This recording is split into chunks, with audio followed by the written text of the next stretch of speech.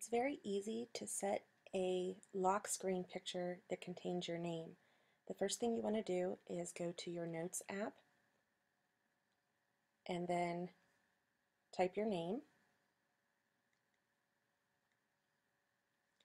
And when you finish, you want to take a screenshot of your screen. To do this, you simultaneously hold down the power button in the upper right corner and the home button until you hear a shutter sound. When you see that shutter sound, that means that a picture of your screen has been captured to your photo roll. So you click the home button and visit your photo roll, and you find your image. Then, if you want to get a little more fancy, you can click the edit button and choose to crop the image so that it only shows your name.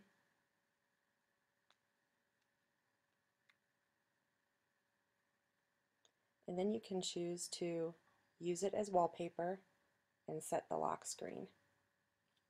Now, whenever I put my iPad to sleep and I wake it up, my name appears on here.